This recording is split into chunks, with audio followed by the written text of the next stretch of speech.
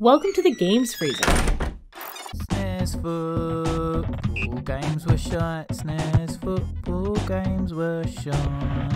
SNES football games were shite. SNES football games were shite. Jaleco. Hello! Yes, it's me, Jim Jaleco, bringing you Super Cup Soccer live from the sky as I float above this stadium with all those pretty lights. What a great game we've got in store for you tonight, with plenty of thrills and spills as we take on a Super Cup. Yes, let's start the game in stereo. Hello, it's Richard. It's Games Freezer's look at SNES football games that were shite. As I've been working through these, I've found some great games and I've found some absolute shite. So tonight, let's look at Super Cup Soccer. Play as England in a Super Cup. And obviously we are gonna go towels, never fouls, because dems are the rules. And the everlasting spin of this coin rumbles on as it's a towel, because towels never fouls. Take the ball, bang, because dems are the rules. Need the ball to score a goal. Right. So let's kick off. And away we go. Ah dear, classic. Right, what we got here then? Immediately this game feels crud as he walks into the post and loses half his body. Kind of looks like it was going to be a football champ style game. Proper arcadey, just like football champ. But then looking at it now, it's looking pretty much like a demake of football champ. How sparse it is. Passing's not very good. It's literally lumping it forward. The ball physics are a bit off. Kind of ball doesn't seem to really bounce. It kind of skids around. Players just hanging out on the sideline, look, having a little jaunt, and the ref, poor lad, is got half an arm in the air when he gives anything, such as kicking, which I'm not sure kicking is an official kind of decision, is it? Unless there was a foul, which there kind of was, but kind of implies that maybe someone karate kicked someone in the head or something. But there you go. Anyway, terminology aside, the game is kick and rush style gameplay. When you try and pass, the pass button is pretty woeful. It's like you're trying to kick through long wet grass. There's just no kind of power or pace to the pass, so you're best off just lumping it forward, trying to get someone on it, and then yeah, just seeing what happens basically. So that's what you're going to find yourself doing. Plenty of slide tackling, as always with these type of games, but the actual button presses don't seem to really react to the player. The player does not seem to give you a sliding tackle when you want him to, and that's annoying. So then you end up basically allowing players to go past you quite easily a lot of the time, which is a pain in the head. Oh, pain in the head, pain in the arse, and the head maybe. Great diving header though from all the way out there. So yeah, that just kind of feels like it's going to be a SNES football games with shite contender for turds. It's just how many turds is this going to get? As these two totally blonde-haired teams go at it with a nice overhead kick. Oh, off the post. Sweden. You can kind of understand if Sweden were kind of all blonde-haired, but I'm not so sure about any England team that's been all blonde-haired blokes, with kind of mullets, it looks like, as well, flowing mullets as they venture down the pitch in an oddly coloured England kit with 2 yellow stripes going down it. One of England kits with yellow on are pretty rare, if not never. I'm just trying to think of a England kit with yellow on it. Maybe a goalkeeper kit from the 90s when Larry kits were the thing. Totally Larry. You had like multiple rainbow colours on them. Remember Spurs had a kit when Ian Walker was in goal. It was, oh man, it had every single colour you could think of on it, splattered across it. It's actually quite a collector's item now. Anyway, goalkeepers kits aside. Oh, that's a nice goalie kit. That's a classic Sondeco special, that one. If you've ever played for a football team and had a Sondeco kit in the kit bag, generally the goalkeepers kits are black and green, like that, like the Sweden goalkeepers kit.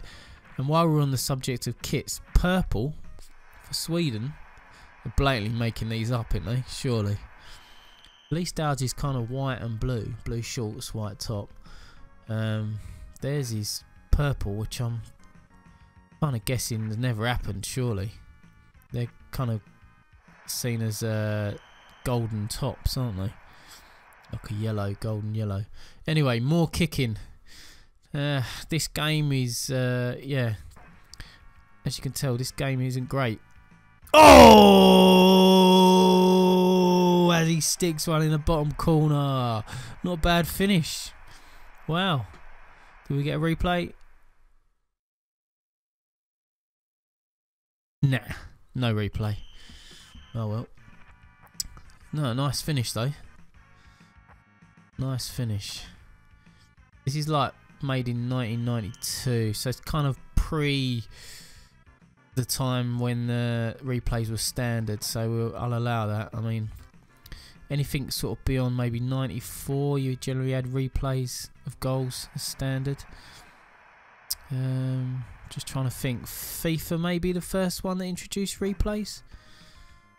The FIFA International Soccer, originally on the Mega Drive, ended up coming to the SNES, which I've already done a video on, which is actually quite good.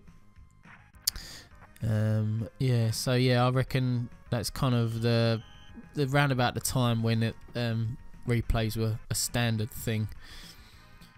Although to be fair, like I've said before, Sensible Soccer had that replay function in there well before, and the ability to save your goals onto the onto a disc or onto your save game. I'm not sure. I remember how it works now. You used to save your game for Championship Manager onto a disc. That much I do know, but I can't remember whether you had a goal disc as well separately. God, I had so many discs in my my Commodore Amiga. I owned a copy of X Copy, so obviously I made a lot of copies. I was part of the problem, unfortunately. There you go. Oh, off the post. As we venture into a conversation about piracy on the Commodore Amiga, and it's half time. It's half time. Wow, that was crap, but half time entertainment. Look at this diversity. Eat your heart out. Quality cheerleading. Fight, fight, fight, fight. Say the fans as the cheerleaders give us some diversity-esque choreography, which is great. So what are we going? 4-4-2? Yeah, 4-4-2. Let's have some 4-4-2. Not that it will matter one little bit. Yeah, so oh, look at that. Nice passing. Oh. See what I mean about the pass? It just doesn't have enough on it, does it? That kind of halfway line flag looks like someone's put their undercrackers on a corner flag pole. There you go. That a shot from miles out. You do find yourself doing that quite a bit on this game, having a shot from miles out open.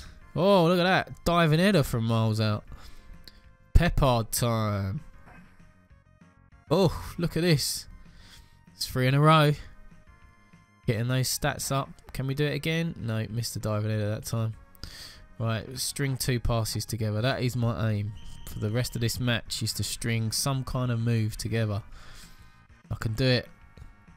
One. It's another. Oh, it's a crossfield ball. Held my breath there. Thought we might actually get something out of it. But alas, no. Mr. Half an Arm puts his arm in the air to signify kicking. Right. Don't know why the crowd and the music goes silent when you get a free kick. Oh, he's taking a dig. Oh. 45-yard dig straight down the keeper's throat. And a missed diving header. Kind of ducked under that one. Did the Aylesbury duck by the looks of it. Oh, look at that. Nice sliding tackle. Plays a long pass. It's unlucky there. Unlucky. Oh, the diving header. Whoa. Kind of looked like the keeper made some sort of save out of that.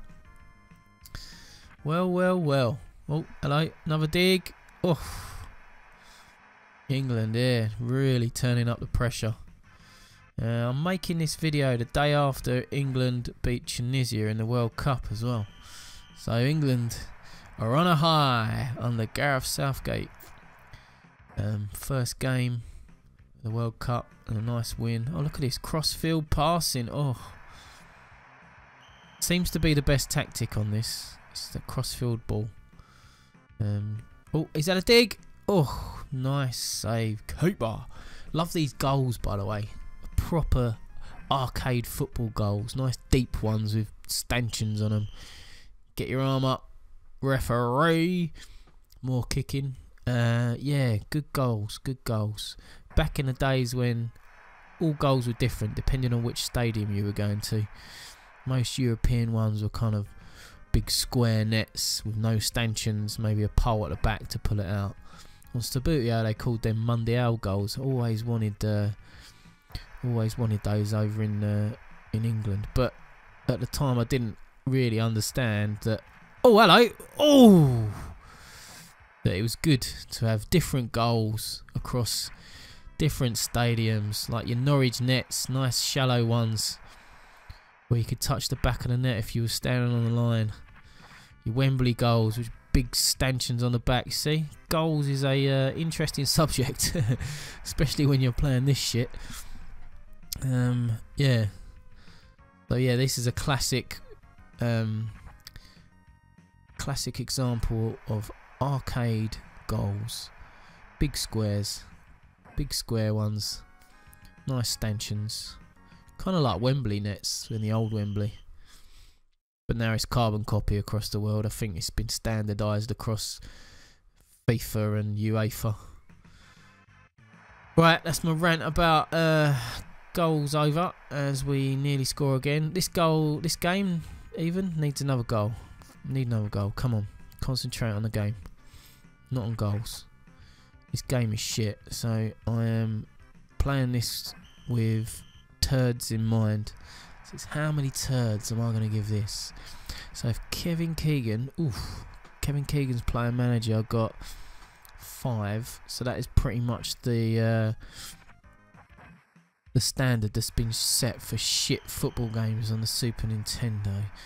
So that had 5. This is at least a game of football where I can have a shot on target without feeling like my thumbs are going to fall off, at least.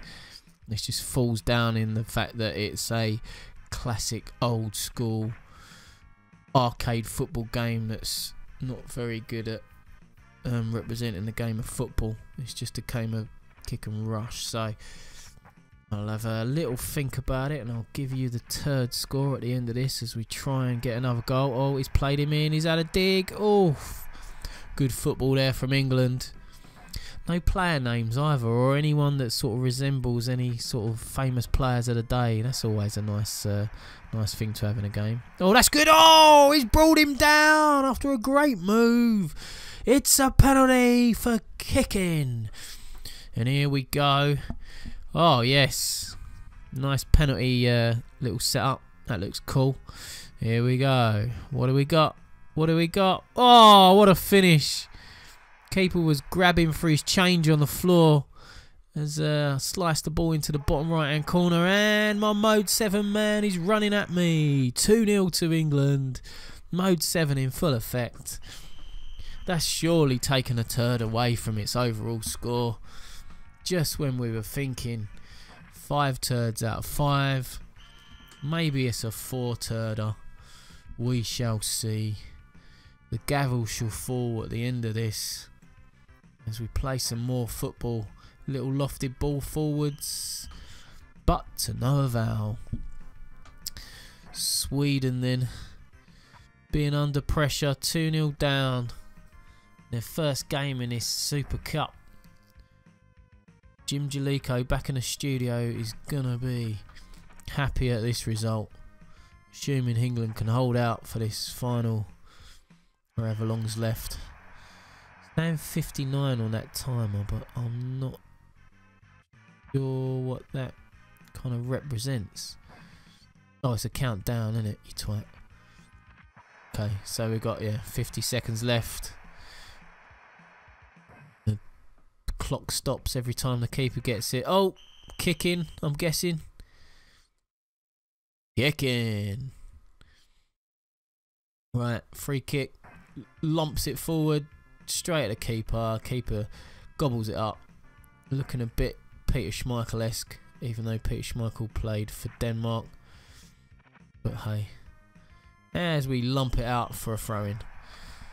38 seconds of this dross.